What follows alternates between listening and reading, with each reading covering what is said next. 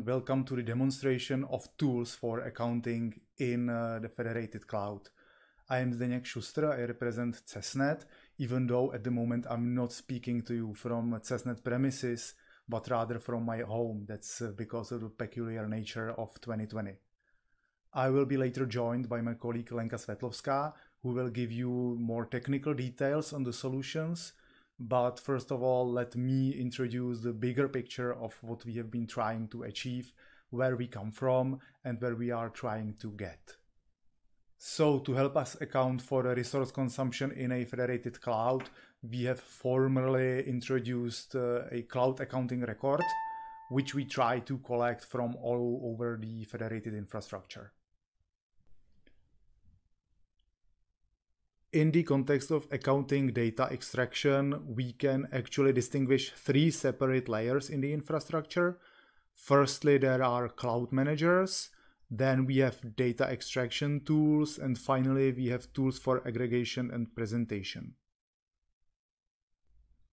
At the management level, we have obviously OpenNebula and OpenStack, who are the originators of the accounting data. They know most of the details about their virtual machines. Then we have extraction tools that can talk to the underlying managers and present the collected data to the aggregation layer. In the context of EGI, there's Apple and the EGI accounting portal on top of that.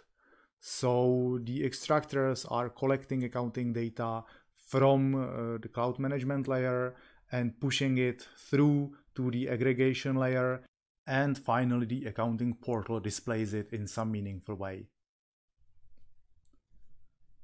So far this is all well, but more recently we have decided as a community that accounting for CPU and memory usage alone was not enough, and we have introduced accounting records for other types of consumption, more specifically for storage and for public IP addresses.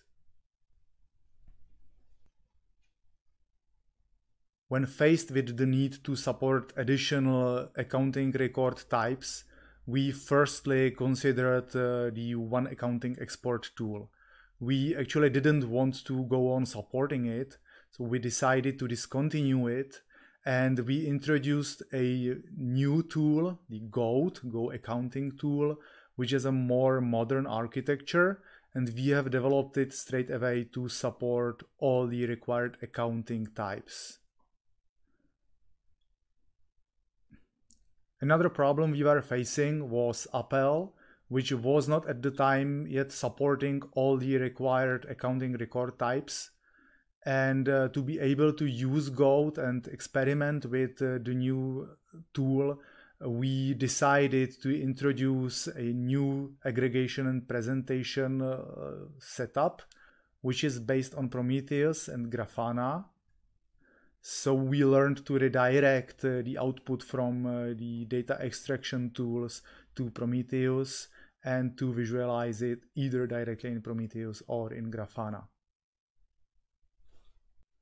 Meanwhile, we have replaced OpenNebula with OpenStack as the cloud manager in our own cloud at CESnet. So we extended Goat to also support OpenStack as the source of accounting data, and this is the final setup we have. And this is also what we are going to show in this demonstration. So with that, I was hopefully able to give you a good picture of what we are trying to achieve. And now I can hand over to my colleague Lenka, who is also connecting from her home and who will guide you through the second, more technical part of the demonstration. Hello Lenka, and the demonstration is now yours. Thank you, Zdeněk. Good afternoon to the audience and welcome in Slovakia. My name is Lenka Svetlovská and I am working at CESnet for 4 years as a software developer. But let's talk about goat. This is the white goat shorthair. It's one of the oldest domesticated species of animal and has been used for milk, meat, fur and skins across much of the world. Hope I got your attention. I should introduce the name of the project. Goat means Go Accounting Tool because the whole Goat project is written in Go language. Now it's time to take a closer look at the technical solution. We start with accounting data extraction, that is the backends in Go. For OpenNebula, Go contracts the Cloud Manager periodically for status of existing and recently deleted virtual machines. Cloud usage and also public IP usage data are extracted from machine details. Storage related to existing virtual machines is reported as part of the cloud usage record. Only storage not related to any particular virtual machine is reported separately through storage accounting records. In the case of OpenNebula, this is limited to images in the image data stores.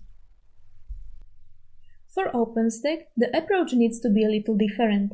Cloud usage records are constructed from existing virtual machines. There is no change there. However, public IPs are, in the case of OpenStack, considered in use whenever reserved by a user, regardless of whether they are actually attached to an existing virtual machine or not. OpenStack also offers more ways to consume storage independent of virtual machines. Aside from stored images, we will also want to account for shared network drives and objects in the Swift object stores. As I mentioned in the beginning, the whole Go project is written in the Go language. The pros of Go are simplicity, speed, and support from a huge Go community. There are many easy-to-use libraries and tools. Go has smart documentation and an easier concurrency model than other languages. It's almost trivial to create a lightweight read called a Go routine and communicate with it via a channel. Go is able to manage thousands of concurrent reads. The Go project is divided into two main parts, the client and the server. The Go client collects information about servers, networks, users, and storages. For example, the data from OpenNebula are received using the XML RPC protocol. No reliable public library handles XML RPC communication with OpenNebula, so our team implemented the Wango library to manage OpenNebula. OpenStack has its own API handled by Gopher Cloud Library. Collected data are processed to the records in the Go server. The client and the server communicate via gRPC protocol supported by many languages, so the other Go clients don't have to be written in Go. The generated records have predefined structures and formats. At this moment, Go cares about cloud usage records, IP records, and storage records, and supports formats like JSON, XML, or templating. Let's look at how it works. The Go server is configurable with the following flags. It's running simply, with an output path and address to listening to. Now the server is running, listening, and waiting for jobs. Let's run clients. We have prepared OpenStack with 10 servers for 2 users and 2 storages. The Go client for OpenStack is configurable through a configuration file or flags or both. The major is flag configuration. Configurable is also filter. We can filter server records by start time, end time, or period. Also, the client supports all OpenStack authentication ways and options. For example, username and password, token, application credentials, or scope options. The client runs simply with the correct endpoint to the Go server. Now the client collects information from OpenStack. We can also run a Go client for OpenNebula, similarly as we run OpenStack client. And here we can see that the first data are coming to the server. We can prove it in the output directory. The Go obtains 352 cloud usage records from OpenNebula, 20 IP usage records, and 10 storage usage records. The generated records are saved and consumed with Prometheus. We implemented an exporter to export data to Prometheus. During implementation, we solved the problem with the metric definition because Prometheus doesn't support non-numeric values.